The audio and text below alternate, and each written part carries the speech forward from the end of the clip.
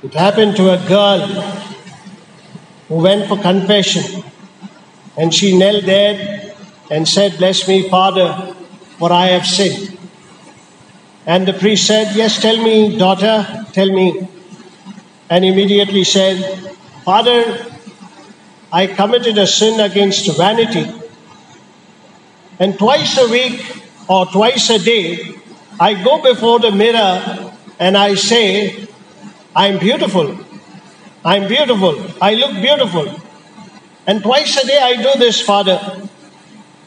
And the priest got up, looked at her up and down, and then she said, "I have good news. This is not a sin, but it is a mistake." My dear brothers and sisters, many of us consider that we are right, and we think that we are always right. So much so, the feeling of being right overpowers us, and we overrule on everyone else. For example, for the many of us, it is difficult to walk into the church, even if it is our own parish. We enter and we look at the tabernacle. Perhaps the thought comes to our mind, God is looking at me. How does He look at me this week? Well, am I really worth being looked? God is looking at me. How does He look at me this week? Am I better? Am I worse this week? And some of us who have gone away from the church, maybe a few weeks, maybe a few months, maybe a year, maybe we need to talk to God and say about our absence. Why we are absent. Sometimes it is scary when we come inside the church to look at the tabernacle. Sometimes we want to join like the tax collector who stood very far away and said, "Lord, have mercy on me. I am a sinner." My dear brothers and sisters, I told in the beginning of the Mass that all of you should come close to the Lord. There are empty benches here. Well, very often as a parish priest, we feel it bad to say the do's and the don'ts every time. But all the more, there are reasons for this. First of all, I don't want people to be confronted with the do's and the don'ts as soon as they walk inside the church. Second, it may be an emergency, or it may be the need of health conditions that you like to sit behind, or there are various reasons that you sit behind or sit close to the window or close to the door. A doctor will be always close to the door because he may get an emergency call. Some of us in business line will be waiting when our phones are going to vibrate. So we sit at the very close to the door. Some of us least bothered, wherever we want to sit, we will sit. And that is the reason why we always desire all of you sit close to the altar. But a man came and said, "Father, you're telling us to come close to the altar." It was so difficult for me to enter inside the door of the church. After so many years, I have come back to the church and you tell me to come close to the Lord. And I find it difficult. And it's not easy for me to come inside very close to the Lord. When you say this after after so many years, I left the Catholic Church, but today I come, I'm offended. He gets really offended.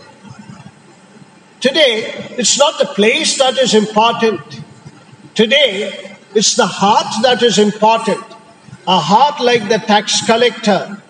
Wherever you sit, whatever you are, you have to give your heart to the Lord.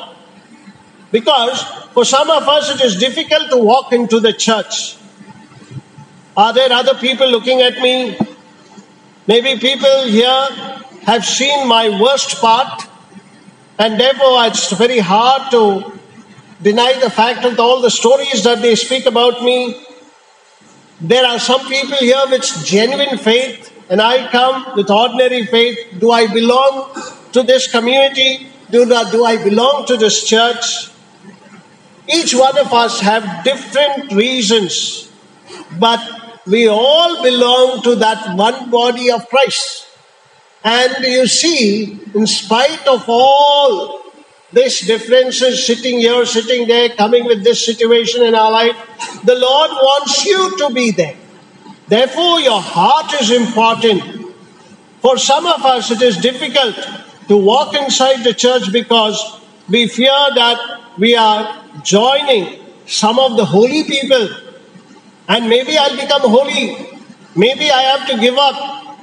Maybe I have to surrender. And therefore, it is difficult for some of you to come inside the church. Today's gospel reading tells us that there were two people, a Pharisee and a tax collector, who went into the temple to pray. One took a prominent place. The other one took the back benches. The one who took the prominent place looked down on everyone in the temple. When we come inside the church, my dear friend, we should not look down at anyone. I'm equal to you. Therefore, what I have come with my situation of my life, I'm equal to you. Therefore, I cannot look down on you like the Pharisee who said, look at that tax collector. Whereas I am so righteous, I do this, I do that. He went on putting a list before God. But that tax collector, I tell you, reconciled himself and said, Lord, have mercy on me, for I am a sinner. Today, my dear friends, when you enter into the church, you should always feel this is a community that is saved by God. This is a community that receives the mercy of God. And therefore I enter into this church to receive that same mercy. That is the heart that I will enter into. Therefore, God who sees into our heart knows that He is ready to give you all that you need. Because the tax collector came maybe for a purpose. He must have had a big list to ask the Lord. But before that, he said, have mercy on me. I am a sinner.